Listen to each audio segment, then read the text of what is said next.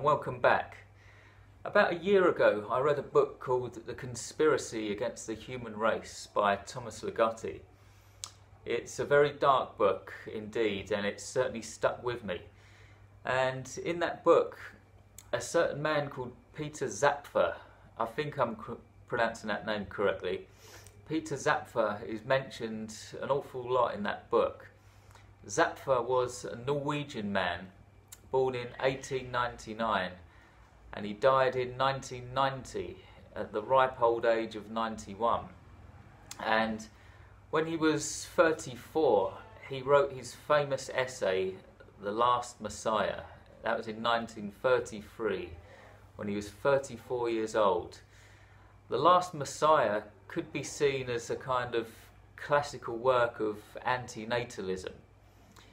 It's a very short essay, and it's actually possible to read it in just one sitting. It's quite short and precise. And the main gist of it is that this kind of heightened awareness that human beings have, this heightened state of consciousness that we've evolved, is actually a curse rather than a blessing. This heightened consciousness results in a kind of panic of existence, or an existential panic.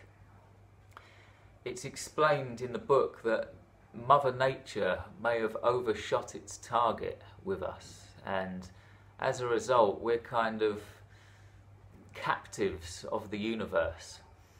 I'm going to read chapter 1 for you here because it's very short. Chapter 1 starts like this. One night in long bygone times, man awoke and saw himself. He saw that he was naked under cosmos, homeless in his own body, all things dissolved before his testing thought, wonder above wonder, horror above horror unfolded in his mind. Then woman too awoke and said it was time to go and slay, and he fetched his bow and arrow, a fruit of the marriage of spirit and hand, and went outside beneath the stars. But as the beasts arrived at their waterholes where he expected them of habit, he felt no more the tiger's bound in his blood, but a great psalm about the brotherhood of suffering between everything alive. That day he did not return with prey, and when they found him by the next moon, he was sitting dead by the waterhole. It's a very poignant essay indeed. He uses a very powerful analogy in the essay as well. He uses the analogy of deers and antlers. In the past, it's been speculated or even proven, I think, that certain deers evolved very oversized antlers or horns. Deers need antlers to survive. Antlers are very helpful to a deer.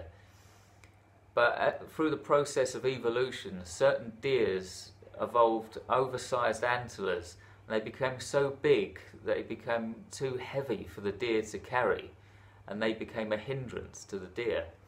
He likens that to the consciousness that human beings have evolved with. In the past, consciousness was very helpful to us because it helped us to avoid being eaten by predators. But it went too far, and now we've got this kind of oversized, overinflated consciousness, and it's too heavy for us. We know too much, and so it's become a kind of hindrance to the human race. Another insight that's very powerful is to do with depression. We see depression as a kind of pathology, or like an illness, but it's hinted at that if you're depressed, it means you've kind of got a healthy mind and you're intelligent enough to see things exactly as they are. That's another very powerful point in this essay. And it also stresses the fact that in order to stay happy, we have to distract ourselves. We have to kind of forget the reality of things. We need distraction to deal with this surplus amount of consciousness that we've acquired. And He also suggests that suicide is a kind of natural way to die. We kind of see suicide as an unnatural death, but he argues that it's actually natural. He finishes the essay with quite a powerful statement. Know yourselves, be infertile, and let the earth be silent after ye. Of course, that means don't procreate, don't reproduce, don't throw any more human beings into the kind of circus of life.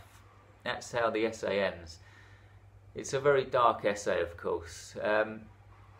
Personally, I've found it, in terms of the prose and the writing style, it's fairly easy to read, although in certain parts it gets a little bit too academic. It becomes a little bit tough in parts to read, but on the whole it's very precise and fairly accessible to the average layman, let's say.